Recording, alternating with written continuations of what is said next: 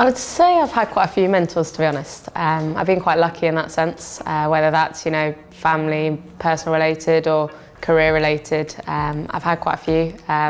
To name, I guess, some of them, I've been lucky now joining Williams Formula One team to have Claire Williams as a mentor, which has been hugely important, and also people a bit closer to home, so my manager mentors me on a day-to-day basis. He's an ex-racing driver, but also now sort of understands the business of the sport a bit better than I do, so it's really important for me to have that kind of person overseeing my career. The amount you can learn just by leaning on different people at different stages of your career or different sort of stages of your life, it's so important.